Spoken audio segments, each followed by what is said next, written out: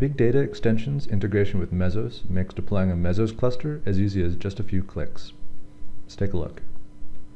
So when you install BDE, you'll see this BDE view in the UI. From there, you can go to Clusters, and here you can declare a new cluster. Within that cluster wizard, you can give the cluster a name. If you want, you can choose a different distribution, but for now, let's go with Mesos. From here, you can change the properties of your cluster. You can set up custom properties, resize VMs, set the number of masters, slaves, zookeeper nodes. But for now, let's stick with the defaults. Default network configuration, you have to pick a destination cluster. Give our nodes a password of some sort. And that's it. Now we're ready to go. Let's deploy the cluster. This takes a second.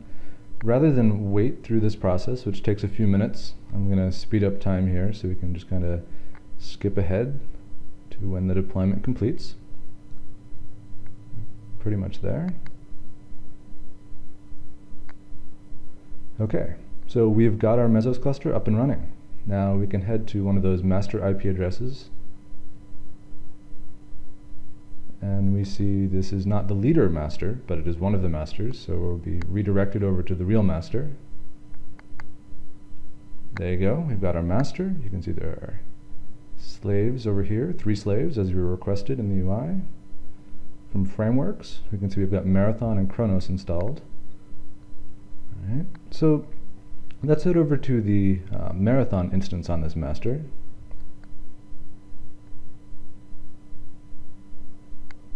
Alright, we see we've got Marathon up and running with no apps.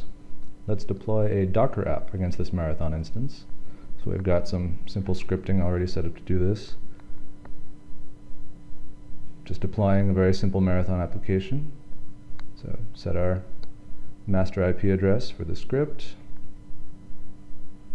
Take a look at the JSON dump.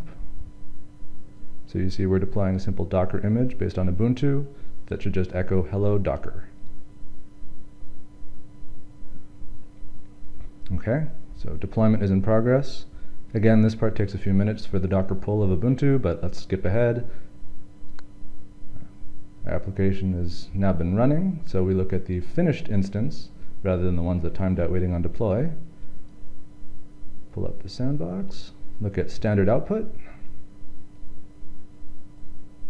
Sorry. And there you go, hello Docker, which is run inside a Docker slave.